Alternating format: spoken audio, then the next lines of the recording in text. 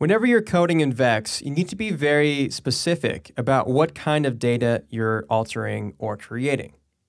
With this, we have floats, which is any number which allows for a decimal value, integers, which are numbers which do not allow for decimal values, strings, which are non-numerical values, so words or file paths would be an example, and vectors.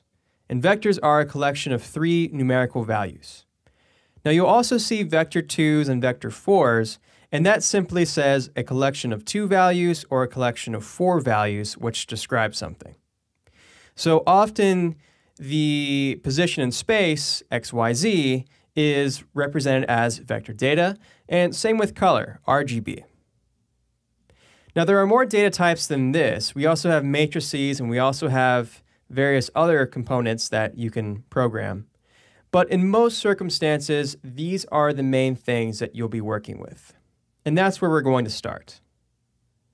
Now that we have this knowledge in mind, let's take a look at the various wrangles and areas inside of Houdini where we can use Vex.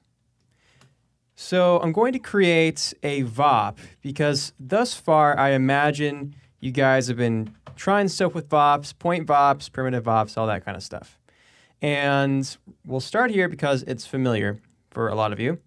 And if I double click in here, you'll notice that we have our attributes right here, and then we have our exporting attributes right here. And the idea with VOPs is that we take these nodes, like for instance, a noise, and we do something with this data to, again, give us some sort of different result by the end of it.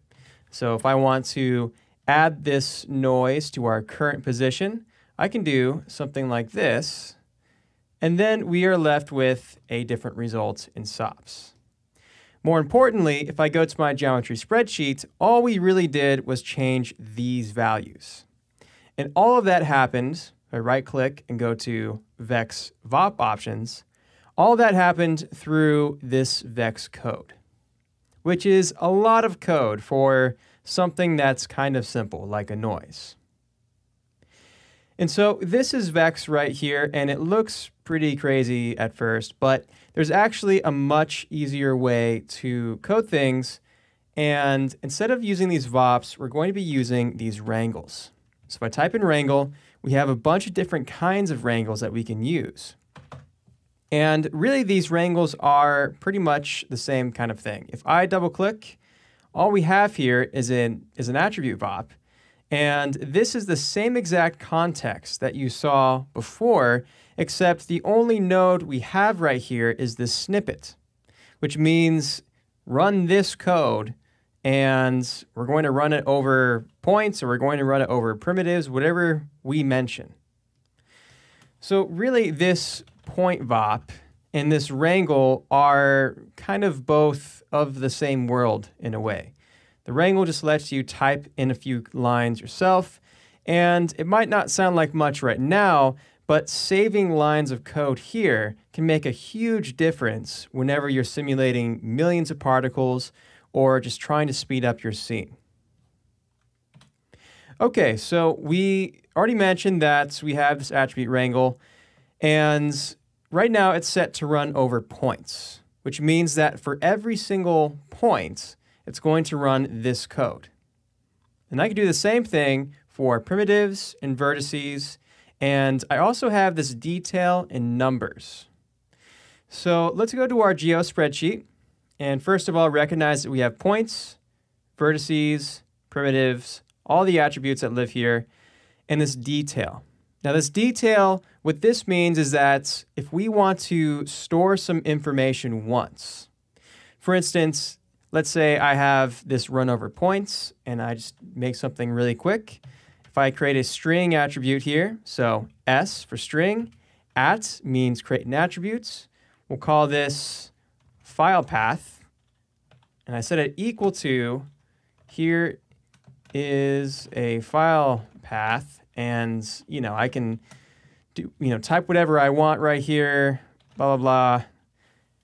And we end this with a semicolon. Well, as a point attribute, it's storing this file path on every single point. which is very redundant. It's a lot of information which is unnecessary. And again, once you have millions of particles, this starts to actually slow down your scene, which is why we have this details context, and which is why we could say run over detail. So we run this only once, so that now, instead of associating this information with every point, this detail is brought along with the stream of data that the attribute wrangle is running through. So that's what that detail is talking about here, and that's what the detail is talking about with this run over. It means evaluate this once and store the result over here in the detail. Now I'm going to come back to numbers here in the future, but just know for now that with the numbers, we are specifying a certain number of times that this code is going to be run. In the next lesson, let's take a look at how we can create attributes, how we can create variables, the differences between those two, and start making some interesting things happen with this particle simulation. If you'd like to follow along with the full course, be sure to visit my new website, cgforge.com. Thanks for watching.